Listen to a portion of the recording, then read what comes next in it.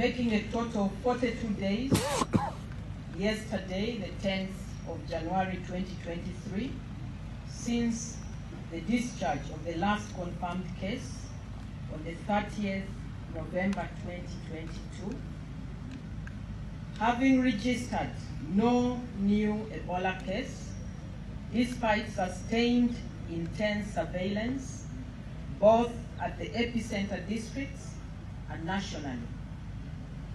I now confirm that all transmission chains have been fully interrupted, and take this opportunity to declare that the outbreak is over and Uganda is now free of active Ebola transmission. Visit the Google Play Store or the Apple App Store to download the Afro mobile app.